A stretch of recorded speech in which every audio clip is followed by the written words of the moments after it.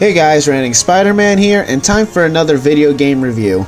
Without a doubt, one of my favorite video game franchises has to be the Fire Emblem series. Like many people outside Japan, I first started the series in 2003 with Fire Emblem: The Blazing Sword, and was hooked right away. I played and enjoyed all of the Western releases. Fire Emblem Radiant Dawn is one of my favorite games of all time, and to me was the peak of the series. But the Fire Emblem series didn't really catch on here in North America. That was until 2013, when Fire Emblem Awakening came out and was an explosion of success, saving the franchise from cancellation. And while I do like Fire Emblem Awakening fine enough, it did mark a departure from the classic series I was used to. I guess I was just surprised that it was such a big hit because I think it has the weakest story of any of the Fire Emblem games I have played. By no means a bad game, but it felt a bit more of an experiment than a dedicated Fire Emblem game. However, since the game saved the franchise from being discontinued, it has my respect. But then Fire Emblem Fates came out, and this one I was just flat out not a fan of. The story was better, but it suffered from characters being reduced to anime stereotypes, a terrible script, clumsy pacing, and painful fan service. And then we have all the reused character designs from Awakening, or as I like to call them, Awakening the Greatest Hits, and a bunch of gimmicky shit that to me took more out of this series than they did add to it. I don't think the Fates games are bad games, but there is something a bit disheartening to see the dignity sucked out of one of your favorite series in favor of a waifu simulator and an abundance of DLC. So I was worried that the series would continue this direction of fan service and absurdity. The new direction created the sort of divide within the fanbase of people like myself who prefer the older style and people who prefer the new direction. But during a Nintendo Direct, we were introduced to the next game in the series, Fire Emblem Echoes: Shadows of Valentia. This game is actually a remake of the second Fire Emblem game, Fire Emblem Gaiden, which came out on the Famicom. But how did this game turn out? Did they keep it in the style of the old school Fire Emblem games? Did they make it more like Fates and Awakening? Or did they find a balance between each to keep both sides happy? Well, let's take a look at Fire Emblem Echoes: Shadows of Valentia. God, that title is long.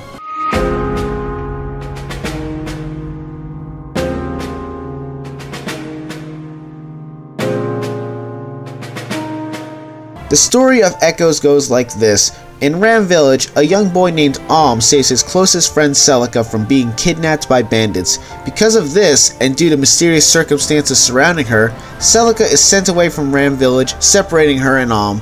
Several years go by without the two of them seeing each other. When a knight named Lucas comes to his village, Alm learns that the king has been overthrown and killed by one of his own generals, who has also pledged loyalty to the enemy nation of Rigel. Lucas has come looking to recruit Alm's grandfather Mycen in a liberation army called the Deliverance to take back the country of Zofia. When Mycen refuses to join, Alm and his friends volunteer to join the army in his place. Meanwhile, Celica realizes that the Earth Goddess Milla has gone missing due to the dying crops and sets off on a pilgrimage to investigate this disappearance. Neither Alm or Celica realize the importance of the journey they're each going to take and how their fates will be and have always been intertwined. That's the starting premise anyway, but like any Fire Emblem game, the story unravels into something much more by the end of it. The story feels very classic. It does offer a decent amount of twist along the way. I don't think it's a terribly original story by any means, and that's fine. It's a remake of a game that came out in the 80s, but it's one of those classic epics that never really gets old. It doesn't get new either though. There's nothing in this story that's daring or revolutionary. It's just a good story. And you know what? That's fine enough. It's a bit of a return to form for the series, and I am totally cool with that. So I like the story.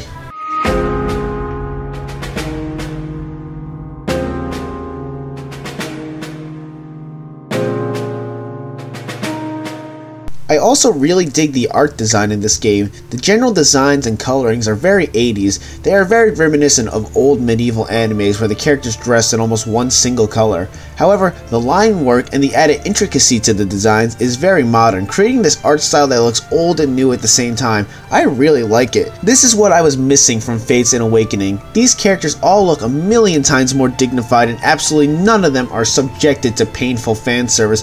They are all treated with respect and class, and that is exactly what I wanted and what the series had given me for years. And unlike the last few games that used 3D cutscenes, this game uses 2D style animations that look straight out of an anime. It looks fucking awesome. I know some people prefer the 3D look, and I think I do too, but I don't think anyone can deny that the animation and the smoothness in these cutscenes look fantastic, and they make me really crave a proper Fire Emblem anime. There are some shortcomings with the aesthetics though. I'm really not a fan of how the conversations look. I don't really like how Alm and Celica are at the bottom. It kind of takes away from the feeling of camaraderie I used to get seeing a bunch of characters next to each other interacting.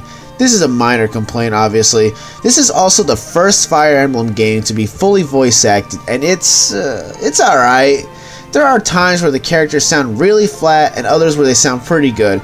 Alm's voice actor is kind of flat, but Berkut's voice actor... Lies! Oh my god. This guy is trying way too hard. I respect the fact that he gets into it and is willing to act out and shout his lines, but some of this shouting is unwarranted and a little over the top, but I'll give him a bit of a pass since I can appreciate the effort. The dialogue in this game is pure Fire Emblem. Lots of dignified speech and some Old English really help the medieval feeling settle in. My sin? Damn him and his blood. They may sing of him as a hero, but no one even knows what wench the man sprang from. One thing that took a real big hit in this aesthetic change was the combat window. It tells you all the same information, but in a less convenient way.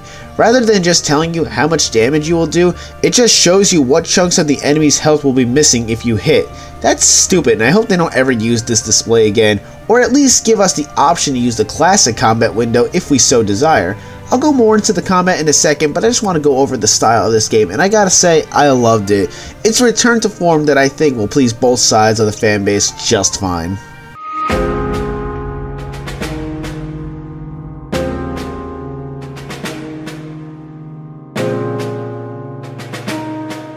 Now, let's get into the meat of this review, the gameplay. I'm not going to explain the combat system of the Fire Emblem series beat by beat, I'm just going to go over the changes. Keep in mind the original Fire Emblem Gaiden was a Famicom sequel, and much like Castlevania 2, Zelda 2, and the North American Super Mario Bros. 2, it's very different and is sort of the black sheep within the series, so some of these changes are going to be a result of that. I haven't played the original, so I can't tell you exactly what they kept and what they added, so I'll just be looking at the combat system as is. First of all, this game does away with the classic weapons triangle, which I feel is a shame. I always liked that rock, paper, scissors mechanic. It was a simple but effective extra layer of strategizing. It also completely removed axes in general, which I don't like. Granted, I didn't always use axe wielding units, but they served a totally legit purpose and added some variety in the physical weapons. What's also gone is your inventory. Each character can only hold one item and they will have a stock weapon in their possession if you equip them with something like a shield instead. I like the idea of being able to buff your characters with extra equipment, but not at the expense of your inventory. After replaying Radiant Dawn for the 100th time, I realized why they did this. I spent several minutes of game time just organizing items for each character, so the creators probably felt that this was too time consuming and tedious, so they did away with it for this much more basic version, but I feel like this did way more harm than good. Yeah, the older games had a lot of time-consuming organizing to them, but I enjoyed that, honestly. I loved going to each individual unit that I planned on using and thinking through what I wanted them to have. It was carefully thought out strategizing, and it felt rewarding to see all that time you spent giving each unit the perfect weapons pay off. So I'm not really a fan of the inventory change. Dungeon exploring is a new feature and I love it. It's so freaking awesome to control Alm and Celica in a fully 3D environment, and I really like how the battles work here. When you collide with an enemy, it goes to a mini-map and turns into a traditional Fire Emblem game. If you manage to attack them, the enemy starts off with missing health. If they hit you from behind, they move first. It's a good balance and I think this idea works. I actually love level grinding in Fire Emblem games, and this is a fun way of doing it. But this leads into what I feel is the worst part of this game, the leveling system.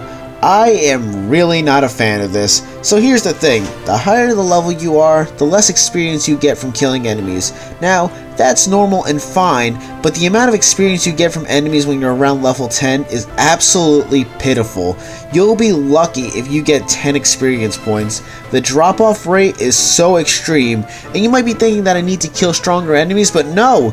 Even killing stronger enemies that put my characters at risk of being killed, still only give them 10 experience. This level system sucks because it forces you to change character classes early, missing out on the other stat boosts that you could have gotten. Gone is the idea of changing your character's class at level 20 when they are maxed out. Now you are essentially forced to change classes early, and when you change classes, killing an enemy at level 1 in your second class will grant you way more experience than level 15 of your first class. That sucks, and what sucks even more is that you don't get to choose when your characters can change classes. Some characters aren't eligible for a class change till level 14, and it is an absolute crawl to get there when you're only getting 10 experience points per enemy kill. Hell, at that point, it may be as low as 7 points, and it makes level grinding really tedious because there are a limited number of enemies in each dungeon, so you have to constantly leave the area and come back to make them respawn and re-engage them. But you can't even do this continuously because the dungeons have a fatigue system. This new mechanic where if the same character fights too many people in the dungeon, they will get tired and their health will drop to half, and you can't cure it until you either give them food or take them to a Mila statue to have everyone blessed. But the blessings don't last very long, so expect to be going back and forth over and over again. It really is a painfully boring experience. I know why they did this though. Awakening's leveling system was really exploitable and made the game a complete joke in terms of difficulty, and Fate's wasn't much better. Sacred Stones had a decent balance though. You could level as much as you wanted, but you still couldn't change classes until you got the proper item, which isn't available until later in the story, thus preventing you from going overboard. Plus, you had breakable weapons, so you had to make sure your inventory could afford the grinding session. Sacred Stones had a drop-off point in the leveling too, but it was more balanced, and almost every level on the tower or ruins still had at least one enemy unit who was an automatic level up to the person who killed it. That was still more balanced and less tedious than it is here. So yeah, I really don't like the leveling limitations in this game or the fatigue system. On to the next part of the combat system. In this game, the magic users lose health when they cast certain spells. I'm okay with this change because it's really not as annoying as it sounds, and I guess if you wanted to introduce some type of fatigue system, this way makes sense. Unlike in Fates, when Ryoma could lose health because he swung his fucking sword, I don't know. Though in this game he'd probably miss. Yeah, I don't know why, but I missed a lot in this game, even when I had like a 90% chance of hitting. I don't know if it's just me, but I never had this problem with any other Fire Emblem game. One thing Echoes has done is find a decent balance for clerics. In the older Fire Emblem games, they were almost useless. They took way too long to level up, and they could only heal. You were always better off just giving a sage a staff since they can cast magic too. Fates and Awakening did this a lot better by making the clerics gain more experience whenever they healed somebody. Echoes also has a solid balance. The clerics in this can attack and heal. The trade-off is that they are given the spell Nosferatu, which has low accuracy. I think that's balanced. You can't just make the clerics have standard attacks, because then they would just be these overpowered units that can heal and deal damage whenever they want. Once you learn the new spells via leveling, that's when the clerics really shine because they get more accurate spells. That's another thing I forgot to mention. Some items teach skills to characters the more they use them. I like this. It's one of the few things in Final Fantasy IX I actually liked, and they work really well here. The last thing I'll mention are the support conversations. They are the characters interacting with each other. Great, we're back to how it should be.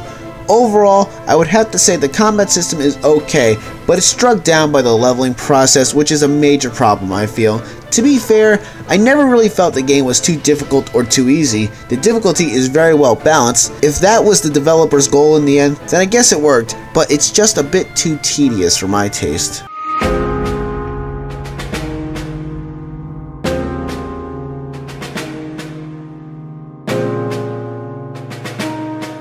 Like Sacred Stones and Awakening, Echoes offers you an overworld map you can explore freely. This is the first Fire Emblem game where you can actually go into a town and interact with the villagers, which I think is awesome. Some of them provide some side quests that offer rewards, though I'll admit most of them are just bring me this thingy fetch quest, so it feels like a good idea that wasn't fully realized. I also don't really like how the villages are just a still shot that you can look around with the cursor. They really should have made these more like when you're exploring the dungeons. Plus, the lack of shops kind of take the fun out of going to new villages, but I do enjoy hearing more of the game's lore, and it helps flesh out the game world more. I also think it's cool to explore the country of Rigel in the later part of the story, but that's kind of another problem.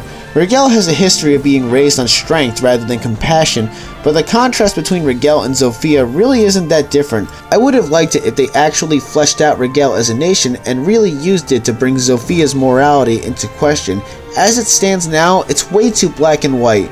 Rigel is evil and Zofia is good. It's a missed opportunity to make two different countries that have radically different political and social beliefs, but could still be seen from a neutral point of view. The most we get is that some Zofians become lazy, greedy, and spoiled, but we never really see that firsthand, so we don't really know how Zofia could be the bad guys. Yeah, they have a couple of bad guys, but they all defect to Rigel, so it doesn't really make a difference. When it comes to the level design, this is another problem.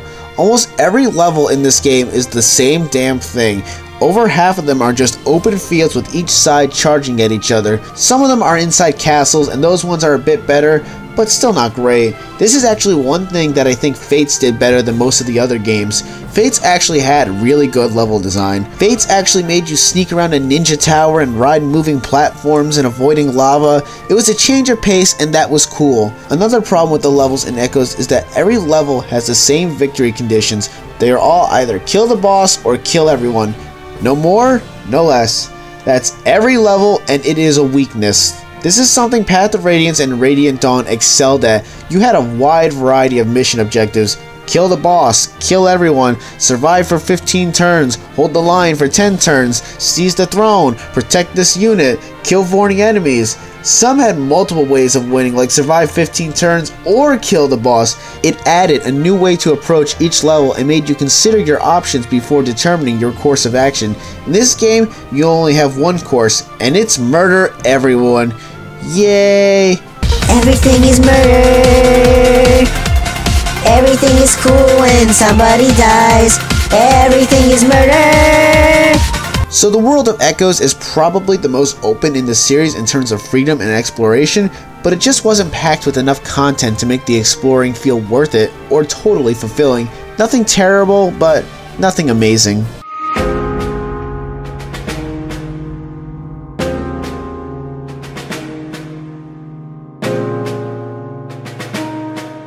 The music in this game is just fantastic, like all Fire Emblem games. This one really has an epic feel and all of the tunes are memorable.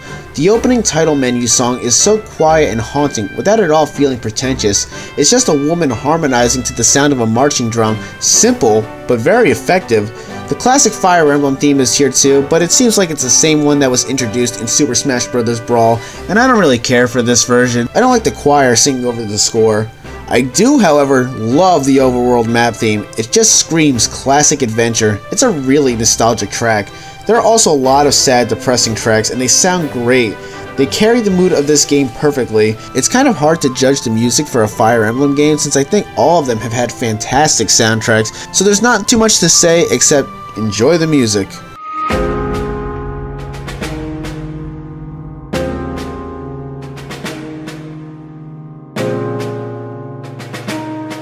Right from the beginning, this game annoyed me with this opening that shows a major part of the climax. They did this in Awakening too, but in Awakening it was an alternate future that was foreshadowing later events, so it was a bit understandable. Fates kinda did this too, but it really wasn't that bad there because it was basically just a trailer for the premise of the game that everyone knew. There is literally no reason for this fake out other than to be annoying, so fuck off with that shit. Another thing that is stupid is that Alm's second class promotion is in Celica's route. Minor complaint, I guess, but I was really not a fan of it. What I am a fan of is the twist that Alm is the heir to the Rigelian throne and is the son of Emperor Rudolph. I love that twist and how it helps end the game. It is perfect and unexpected, but it makes sense. Alm and Celica each are good representatives of what Zofia and Rigel should be. Alm is brave, calm, and leads with strength, whereas Celica is soft, compassionate, and leads with grace. Each offsets the other, and both of them represent the differences and similarities between Duma and Milla perfectly. Getting back to stupid is how Rudolph lets Alm kill him and then tells him that he is his father. Why? Why not just stand down and tell your son who you are? The ultimate goal is to destroy Duma, so why make your own son kill you? It's just nonsensical. Another scene I liked was the scene where Berkut sacrificed his lover to Duma for more power.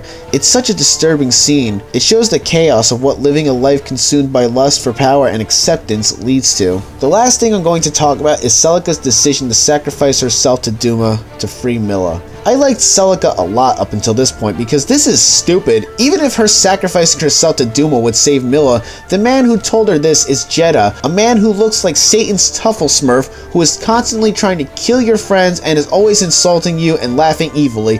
What kind of fucking idiot are you? How was she so surprised when it turns out he was lying the whole time about how to save Milla? What the fuck did you think was gonna happen, you stupid bitch? That's like asking Charles Manson to babysit your Jewish baby. It's not going to end well. So those are all the major spoilers I wanted to talk about. To wrap this review up, Fire Emblem Echoes Shadows of Valentia is a return to the old school Fire Emblem games, but maybe a bit too old school in some regards. I think that some of the choices were based on the original Famicom version, but I'm just speculating.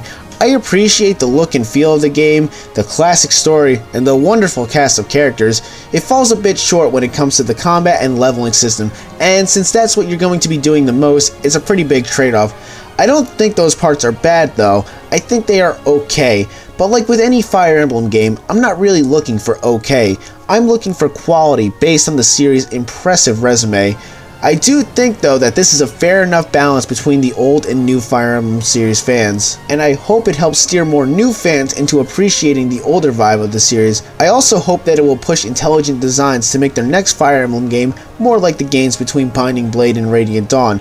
And since the next Fire Emblem game is going to be the first home console game in 10 years, I want to see them push this series like it's never been pushed before.